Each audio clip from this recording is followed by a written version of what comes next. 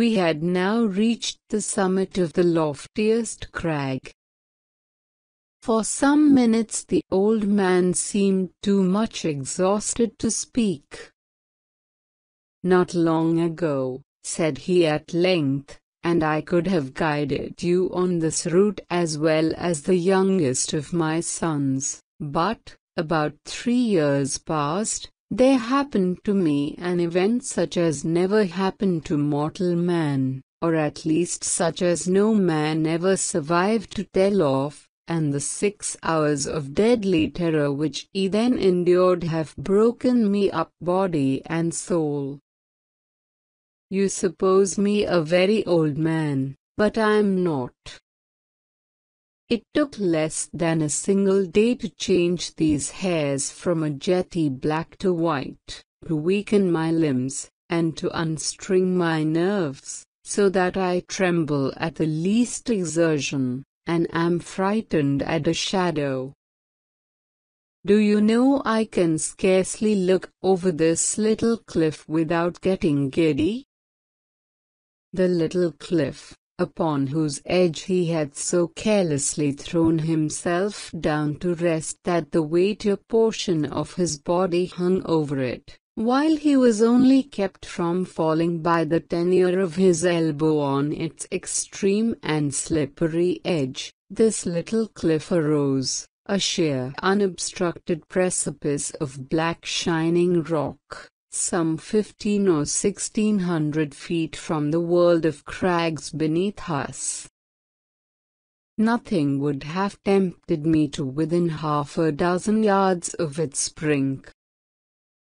In truth, so deeply was I excited by the perilous position of my companion, that I fell at full length upon the ground, clung to the shrubs around me, and dared not even glance upward at the sky, while I struggled in vain to divest myself of the idea that the very foundations of the mountain were in danger from the fury of the winds. It was long before I could reason myself into sufficient courage to sit up and look out into the distance. "You must get over these fancies," said the guide, "for I have brought you here that you might have the best possible view of the scene of that event I mentioned, and to tell you the whole story with the spot just under your eye. We are now," he continued, in that particularizing manner which distinguished him, "we are now close upon the Norwegian coast, in the 68th degree of latitude, in the great province of Nordland, and in the dreary district of Lofoden. The mountain upon whose top we sit is Helsgen, the cloudy. Now raise yourself up a little higher, hold on to the grass if you feel giddy, so, and look out, beyond the belt of vapor beneath us, into the sea." I looked dizzily, and beheld a wide expanse of ocean, whose waters wore so unclear hue as to bring at once to my mind the Nubian geographer's account of the Mare Tenebrarum. A panorama more deplorably desolate no human imagination can conceive. To the right and left, as far as the eye could reach, there lay outstretched, like ramparts of the world, lines of horridly black and beetling cliff, whose character of gloom was but the more forcibly illustrated by the surf which reared high up against its white and ghastly crest, howling and shrieking forever. Just opposite the promontory upon whose apex we were placed, and at a distance of some 5 or 6 miles out at sea, there was visible a small, bleak-looking island, or, more properly, its position was discernible through the wilderness of surge in which it was enveloped. About 2 miles nearer the land, arose another of smaller size, hideously craggy and barren, and encompassed at various intervals by a cluster of dark rocks. The appearance of the ocean, in the space between their more distant island and the shore, had something very unusual about it. Although, at the time, so strong a gale was blowing landward that a brig in the remote offing lay to under a double-reefed trysail, and constantly plunged her whole hull out of sight, still there was here nothing like a regular swell, but only a short, quick, angry cross-dashing of water in every direction, as well in the teeth of the wind as otherwise.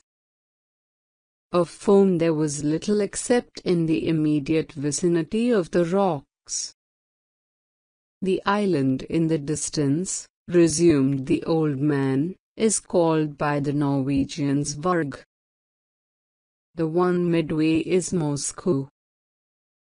That a mile to the northward is Ambaran. Yonder are Iselsen, Hothelm, Keeldhelm, Savn, and Buckhelm. Farther off, between Moscow and Varg, are Otterholm, Flyman, Sandfelsen, and Stockholm.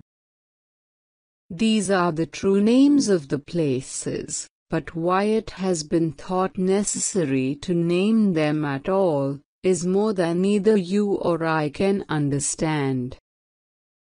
Do you hear anything? Do you see any change in the water?" We had now been about 10 minutes upon the top of Helsgården, to which we had ascended from the interior of Loffoden, so that we had caught no glimpse of the sea until it had burst upon us from the summit. As the old man spoke, I became aware of a loud and gradually increasing sound, like the mourning of a vast herd of buffaloes upon an American prairie, and at the same moment I perceived that what seamen term the chopping character of the ocean beneath us, was rapidly changing into a current which set to the eastward. Even while I gazed, this current acquired a monstrous velocity. Each moment added to its speed, to its headlong impetuosity.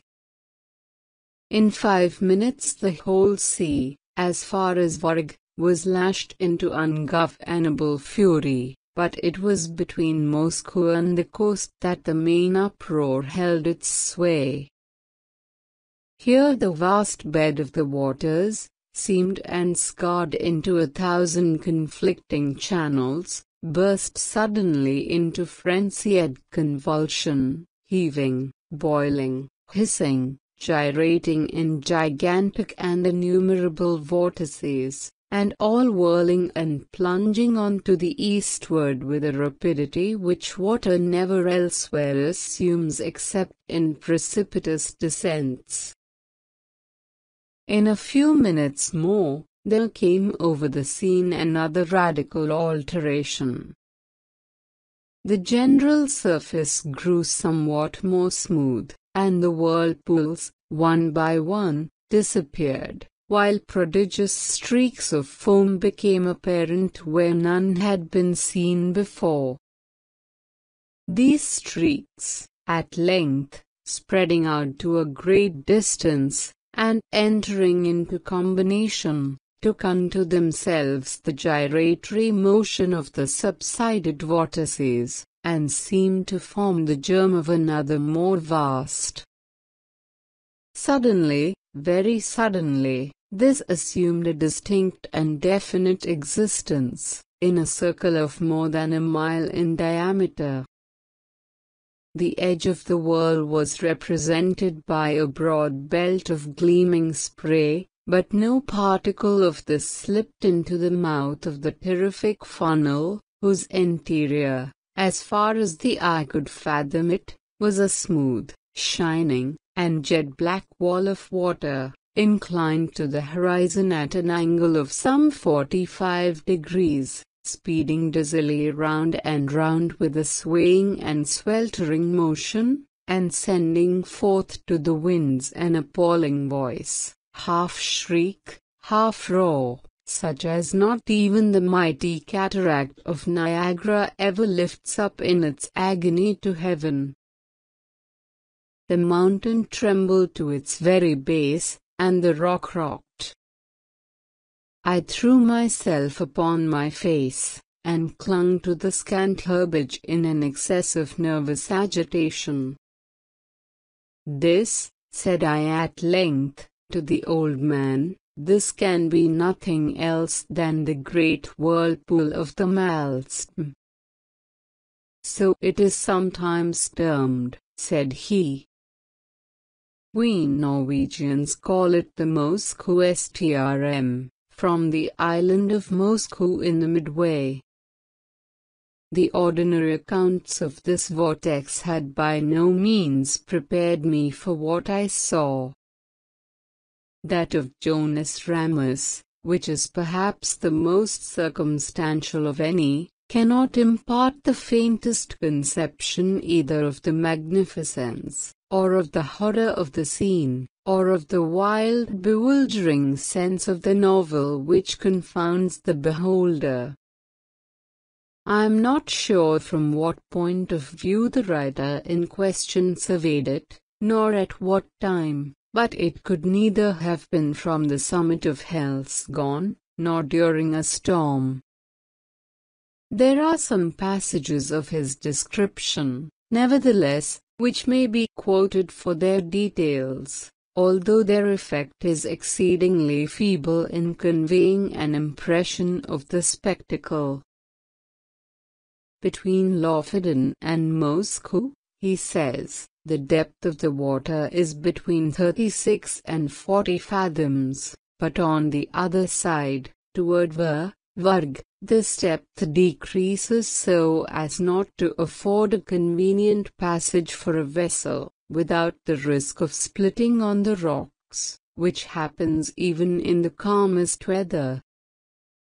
When it is flood, the stream runs up the country between Lofoten and Moscow with a boisterous rapidity, but the roar of its impetuous ebb to the sea is scarce equalled by the loudest and most dreadful cataracts, the noise being heard several leagues off, and the vortices or pits are of such an extent and depth, that if a ship comes within its attraction, it is inevitably absorbed and carried down to the bottom, and there beat to pieces against the rocks, and when the water relaxes, the fragments thereof are thrown up again. But these intervals of tranquility are only at the turn of the ebb and flood, and in calm weather, and last but a quarter of an hour, its violence gradually returning. When the stream is most boisterous, and its fury heightened by a storm, it is dangerous to come within a Norway mile of it. Boats, yachts, and ships have been carried away by not guarding against it before they were within its reach.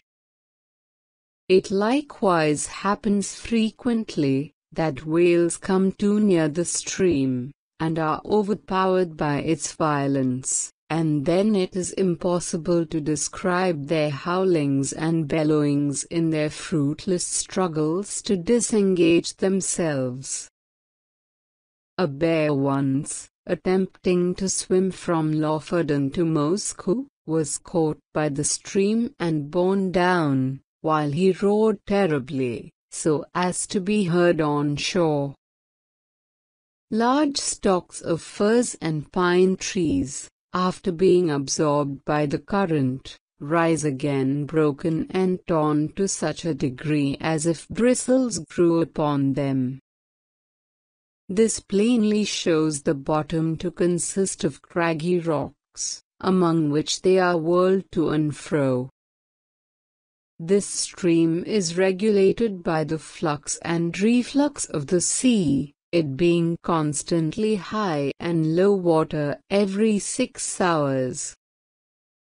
In the year 1645, early in the morning of Sexagesima Sunday, it raged with such noise and impetuosity that the very stones of the houses on the coast fell to the ground. In regard to the depth of the water, I could not see how this could have been ascertained at all in the immediate vicinity of the vortex. The 40 fathoms must have reference only to portions of the channel close upon the shore either of Moscow or Lofoten. The depth in the center of the Moscow Strm must be immeasurably greater, and no better proof of this fact is necessary than can be obtained from even the sidelong glance into the abyss of the whirl which may be had from the highest crag of Helseggen. Looking down from this pinnacle upon the howling Phlegethon below, I could not help smiling at the simplicity with which the honest Jonas Ramus records, as a matter difficult of belief, the anecdotes of the whales and the bears, for it appeared to me, in fact, a self-evident thing, that the largest ship of the line in existence, coming within the influence of that deadly attraction, could resist it as little as a feather the hurricane, and must disappear bodily and at once. The attempts to account for the phenomenon, some of which, I remember, seemed to me sufficiently plausible in perusal, now wore a very different and unsatisfactory aspect.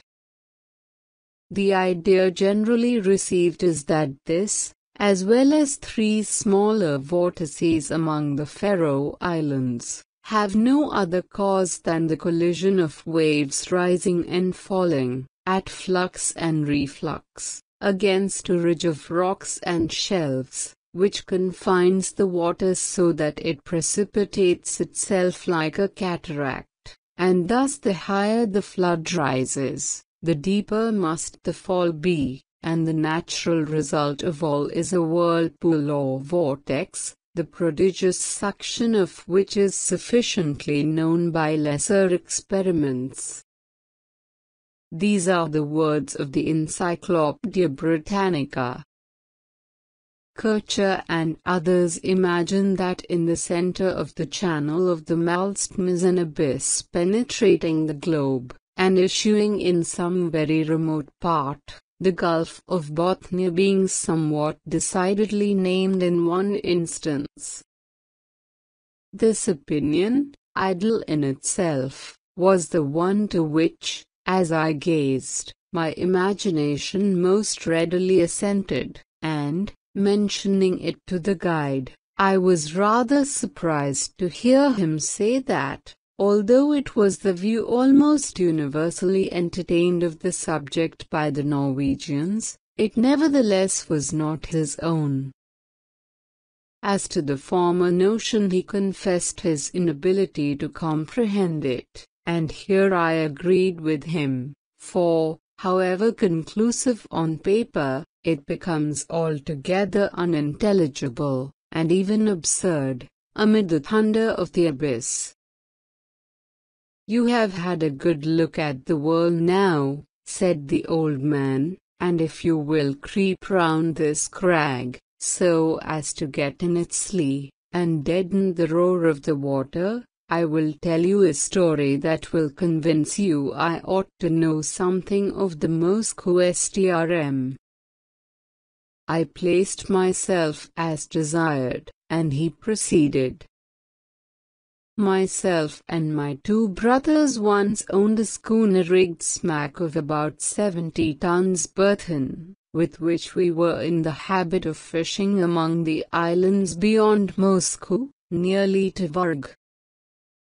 In all violent eddies at sea there is good fishing, at proper opportunities, if one has only the courage to attempt it, but among the whole of the Lofoten coastmen, We three were the only ones who made a regular business of going out to the islands, as I tell you. The usual grounds are a great way lower down to the southward. Their fish can be got at all hours, without much risk, and therefore these places are preferred. The choice spots over here among the rocks, however, not only yield the finest variety, but in far greater abundance, so that we often got in a single day what the more timid of the craft could not scrape together in a week. In fact, we made it a matter of desperate speculation, the risk of life standing instead of labor, and courage answering for capital. We kept the smack in a cove about 5 miles higher up the coast than this, and it was our practice, in fine weather, to take advantage of the 15-minute slack to push across the main channel of the Maelstrom, far above the pool, and then drop down upon anchorage somewhere near Otterham, or Sandflesen, where the eddies are not so violent as elsewhere. Here we used to remain until nearly time for slack water again, when we weighed and made for home. We never set out upon this expedition without a steady side wind for going and coming, one that we felt sure would not fail us before our return, and we seldom made a miscalculation upon this point. Twice, during 6 years, we were forced to stay all night at anchor on account of a dead calm, which is a rare thing indeed just about here, and once we had to remain on the grounds nearly a week, starving to death, owing to a gale which blew up shortly after our arrival, and made the channel too boisterous to be thought of. Upon this occasion we should have been driven out to sea in spite of everything, for the whirlpools threw us round and round so violently, that, at length, we fouled our anchor and dragged it, if it had not been that we drifted into one of the innumerable cross-currents, here today and gone tomorrow, which drove us under the lee of Flyman, where, by good luck, we brought up. I could not tell you the 20th part of the difficulties we encountered on the grounds. It is a bad spot to be in, even in good weather, but we made shift always to run the gauntlet of the Maelstrom itself without accident, although at times my heart has been in my mouth when we happened to be a minute or so behind or before the slack.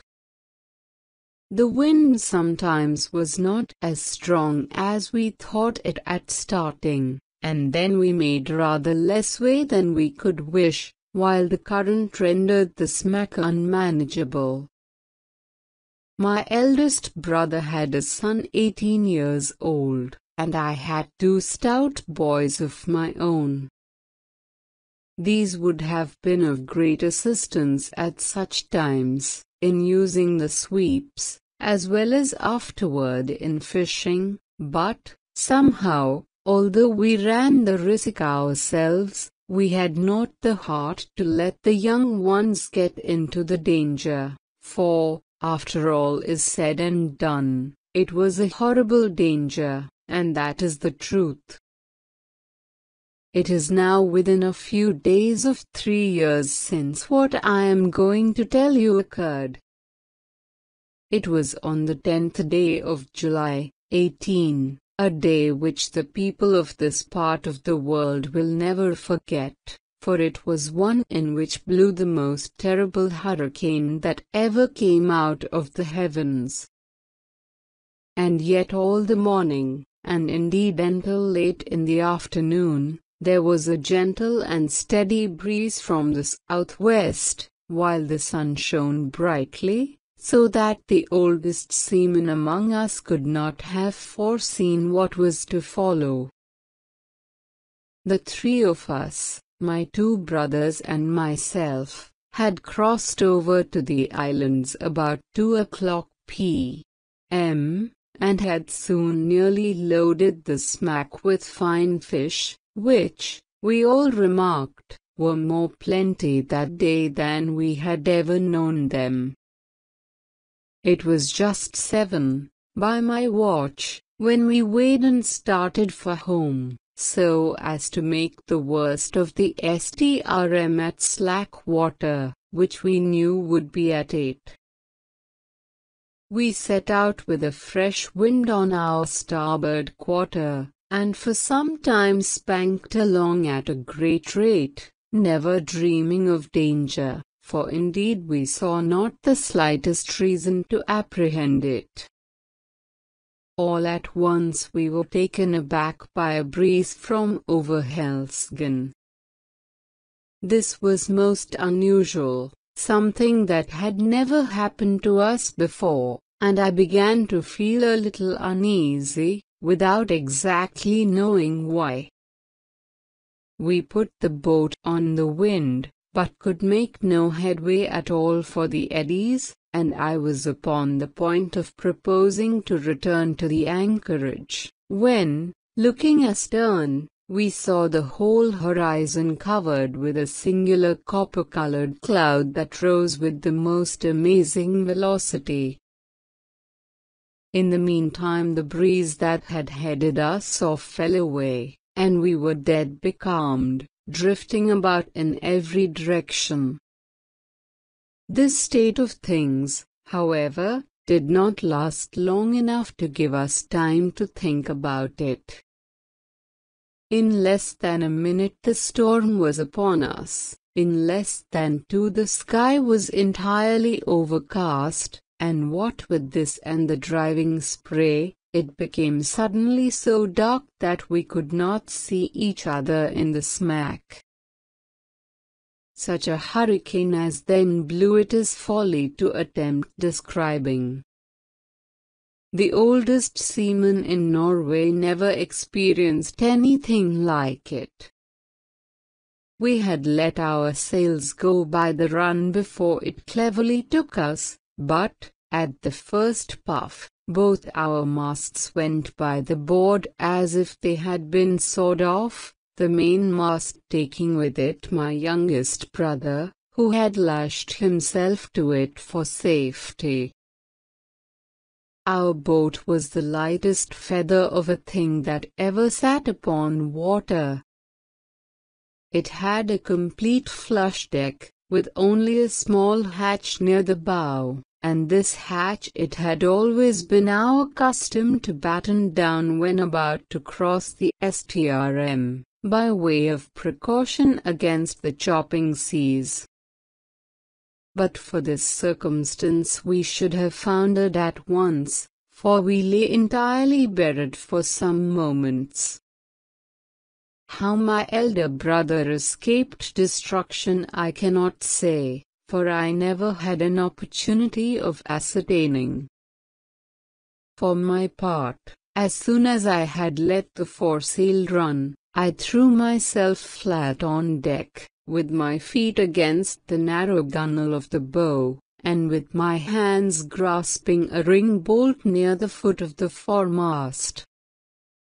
It was mere instinct that prompted me to do this, which was undoubtedly the very best thing I could have done, for I was too much flurried to think. For some moments we were completely deluged, as I say, and all this time I held my breath, and clung to the bolt. When I could stand it no longer, I raised myself upon my knees, still keeping hold with my hands, and thus caught my head clear. Presently our little boat gave herself a shake, just as a dog does in coming out of the water, and thus rid herself, in some measure, of the seas. I was now trying to get the better of the stupor that had come over me, and to collect my senses so as to see what was to be done, when I felt somebody grasp my arm. It was my elder brother, and my heart leapt for joy, for I had made sure that he was overboard, but the next moment all this joy was turned into horror, for he put his mouth close to my ear, and screamed out the word Maelstrom. Apostrophe. No one ever will know what my feelings were at that moment. I shook from head to foot as if I had had the most violent fit of the ague. I knew what he meant by that one word well enough. I knew what he wished to make me understand.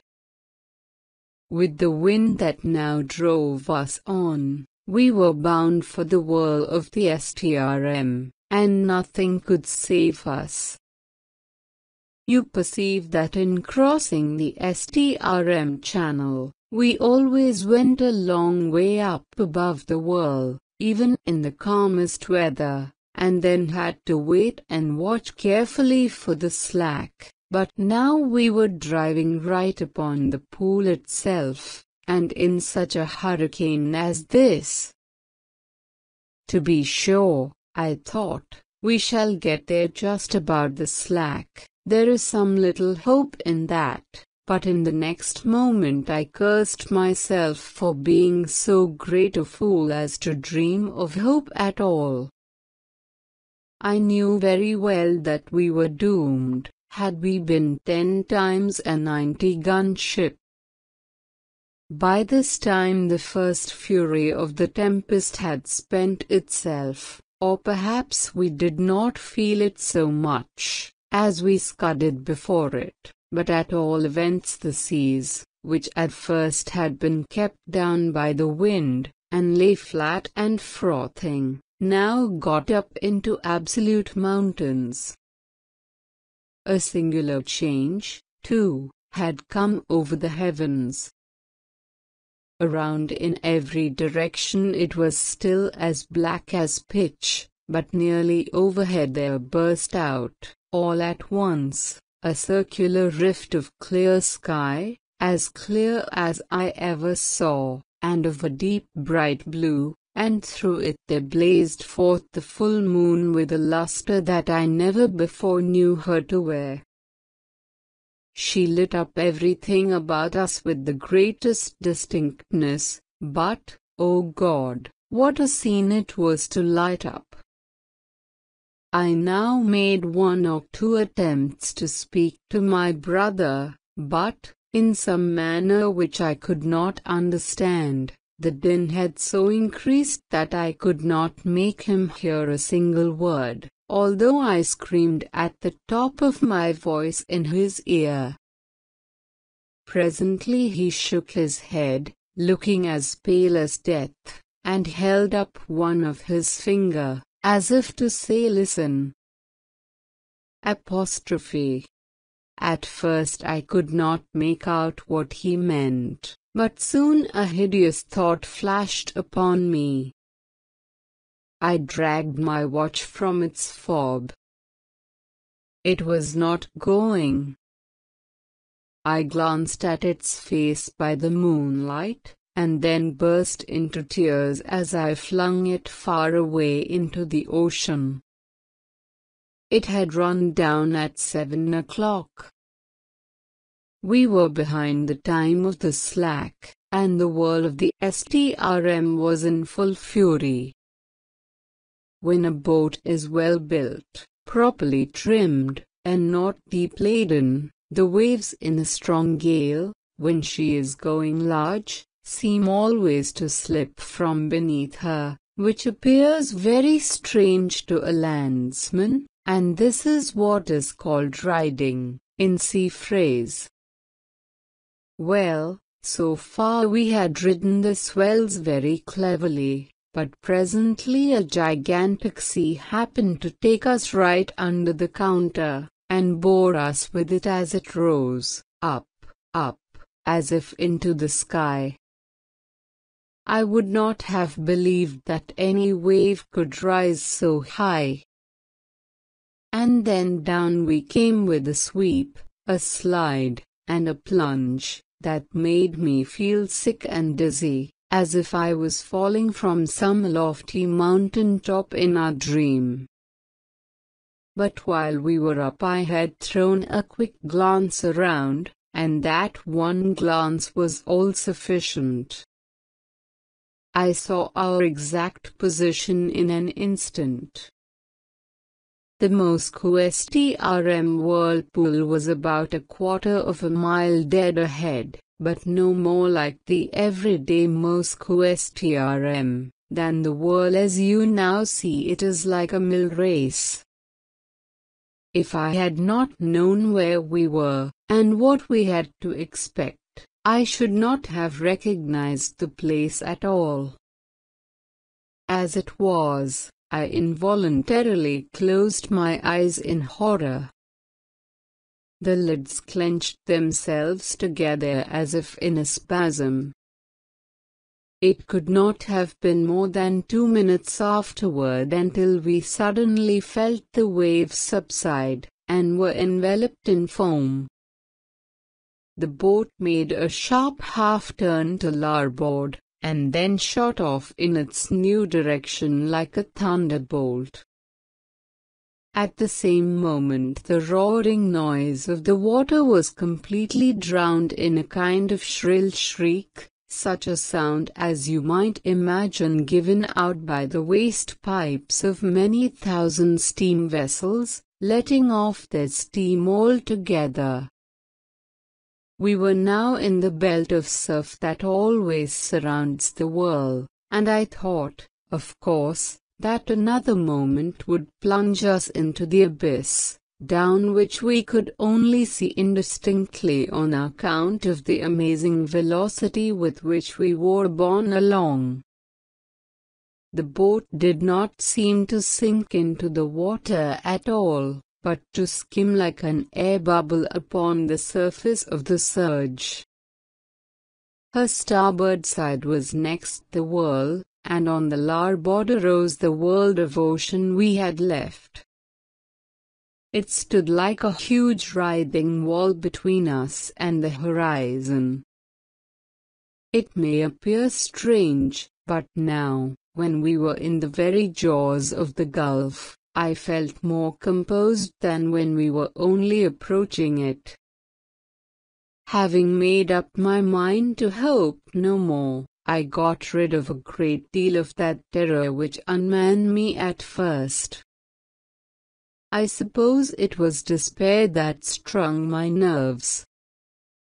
It may look like boasting, but what I tell you is truth. I began to reflect how magnificent a thing it was to die in such a manner, and how foolish it was in me to think of so paltry a consideration as my own individual life, in view of so wonderful a manifestation of God's power.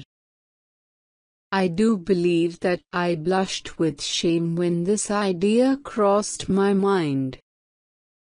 After a little while I became possessed with the keenest curiosity about the whirl itself. I positively felt a wish to explore its depths, even at the sacrifice I was going to make, and my principal grief was that I should never be able to tell my old companions on shore about the mysteries I should see. These, no doubt, were singular fancies to occupy a man's mind in such extremity, and I have often thought since, that the revolutions of the boat around the pool might have rendered me a little light-headed.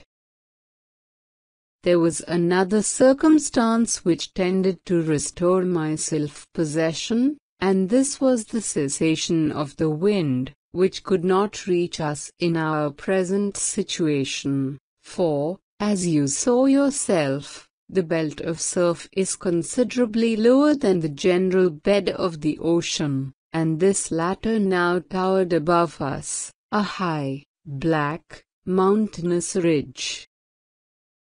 If you have never been at sea in a heavy gale, you can form no idea of the confusion of mind occasioned by the wind and spray together. They blind, deafen, and strangle you, and take away all power of action or reflection.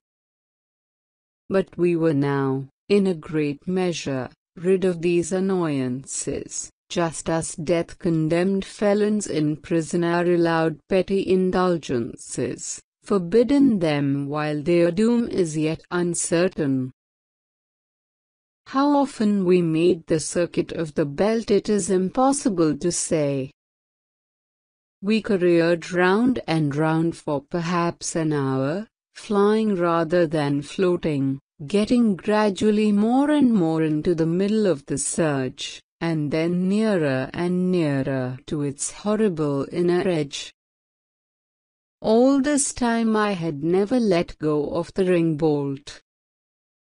My brother was at the stern, holding on to a small empty water cask which had been securely lashed under the coop of the counter, and was the only thing on deck that had not been swept overboard when the gale first took us.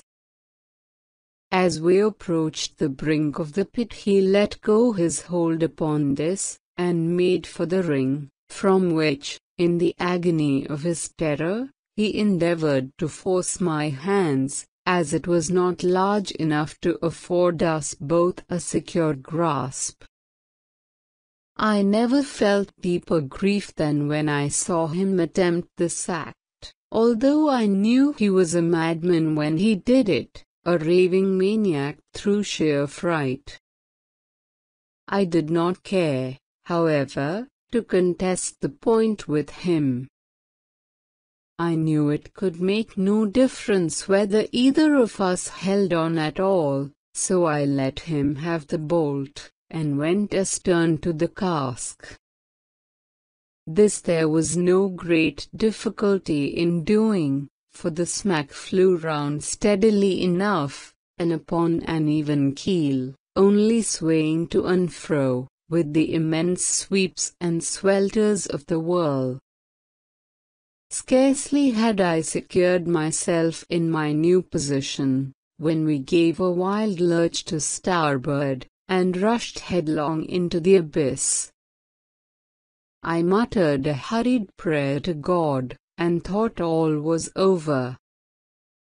As I felt the sickening sweep of the descent, I had instinctively tightened my hold upon the barrel, and closed my eyes. For some seconds I dared not open them, while I expected instant destruction, and wondered that I was not already in my death struggles with the water.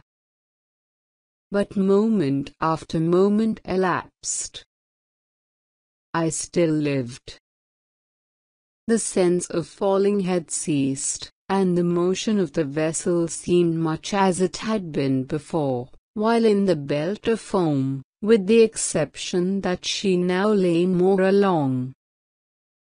I took courage, and looked once again upon the scene. Never shall I forget the sensations of awe, horror, and admiration with which I gazed about me.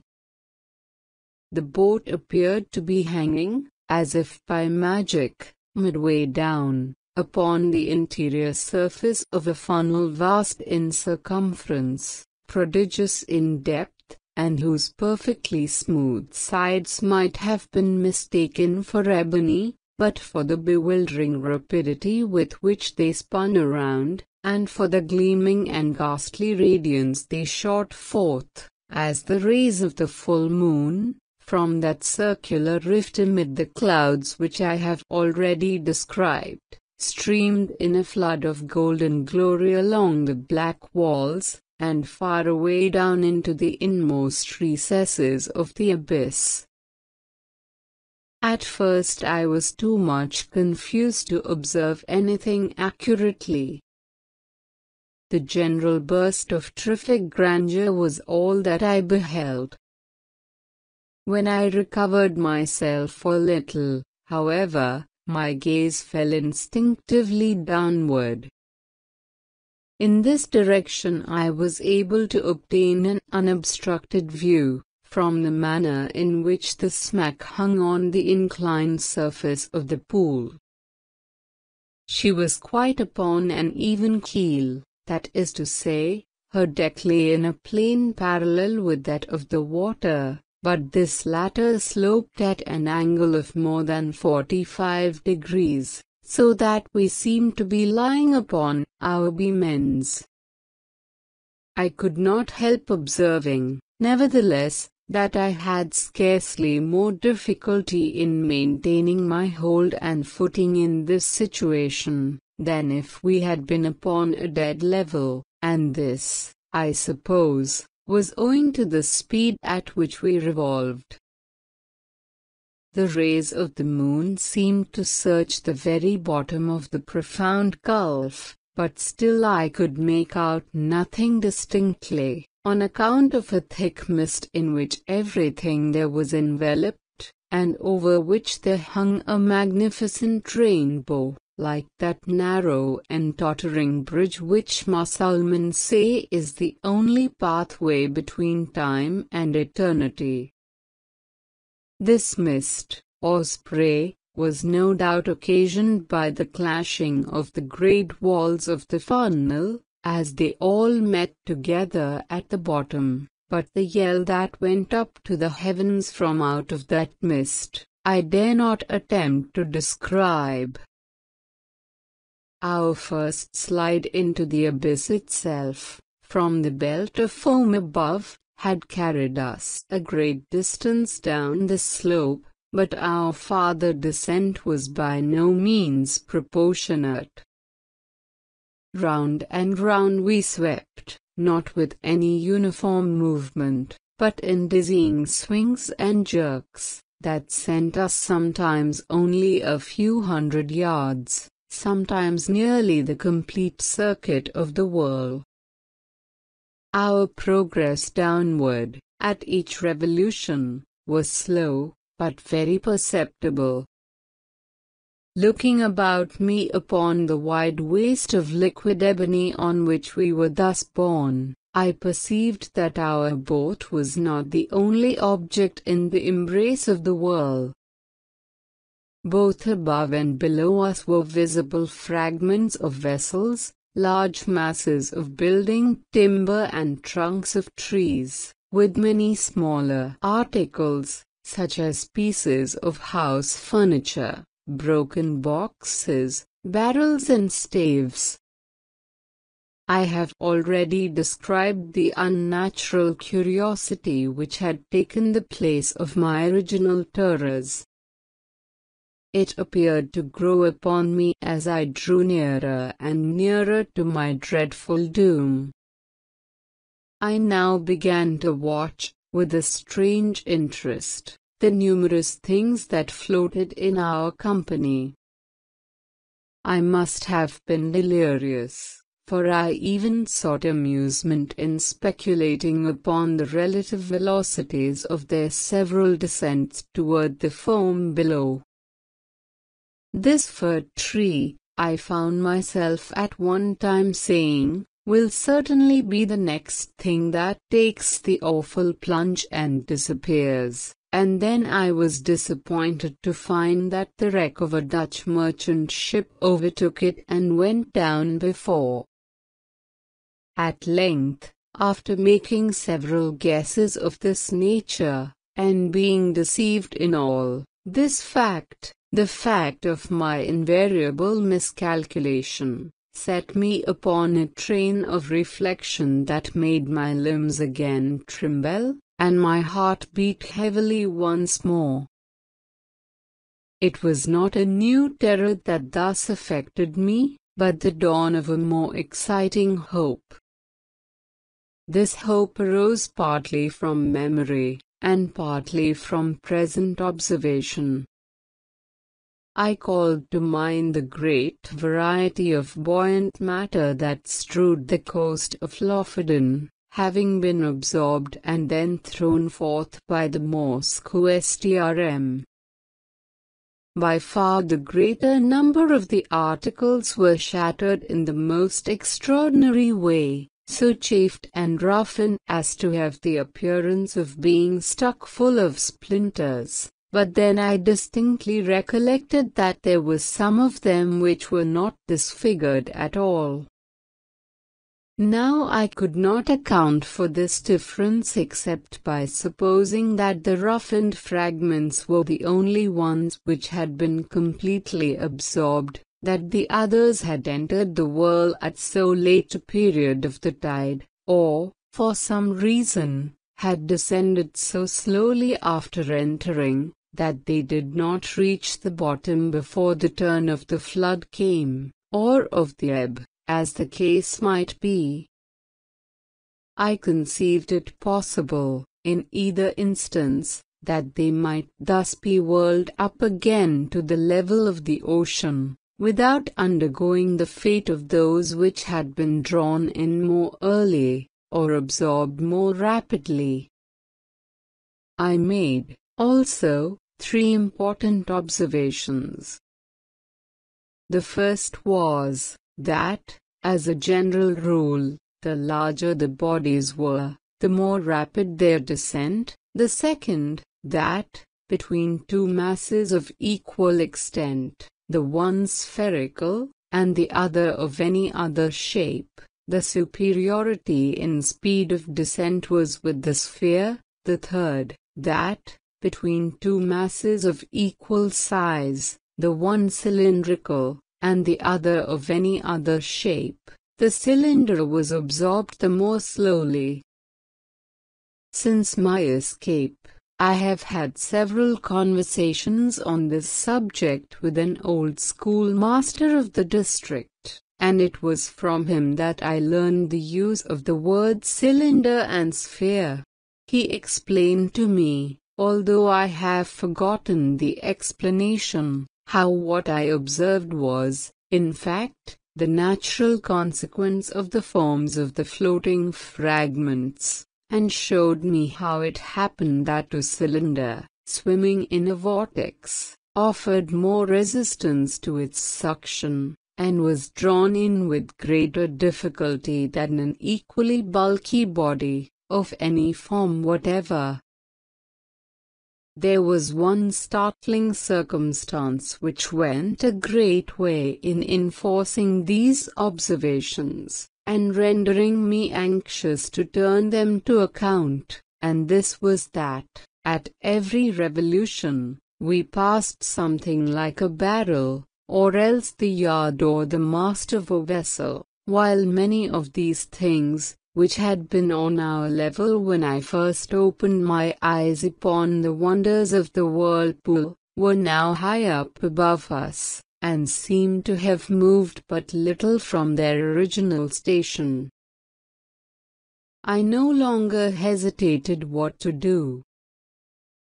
I resolved to lash myself securely to the water cask upon which I now held, to cut it loose from the counter, and to throw myself with it into the water. I attracted my brother's attention by signs, pointed to the floating barrels that came near us, and did everything in my power to make him understand what I was about to do. I thought at length that he comprehended my design, but, whether this was the case or not, he shook his head despairingly, and refused to move from his station by the ring bolt. It was impossible to reach him, the emergency admitted of no delay, and so, with a bitter struggle, I resigned him to his fate, fastened myself to the cask by means of the lashings which secured it to the counter, and precipitated myself with it into the sea, without another moment's hesitation. The result was precisely what I had hoped it might be.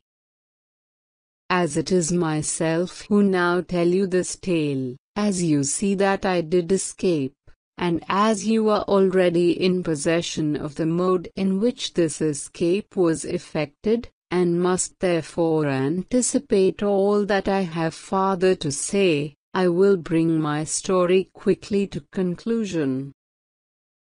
It might have been an hour, or thereabout, after my quitting the smack, when, having descended to a vast distance beneath me, it made 3 or 4 wild gyrations in rapid succession, and, bearing my loved brother with it, plunged headlong, at once and forever, into the chaos of foam below.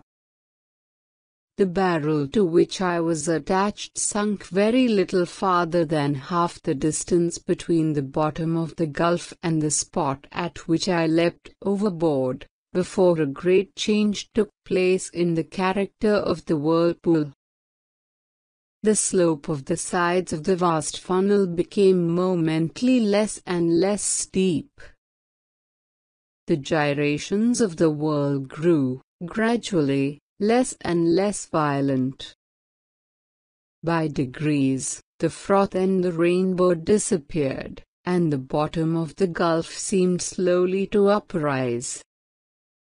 The sky was clear, the winds had gone down, and the full moon was setting radiantly in the west, when I found myself on the surface of the ocean, in full view of the shores of Lofoden, and above the spot where the pool of the Maelstrom had been.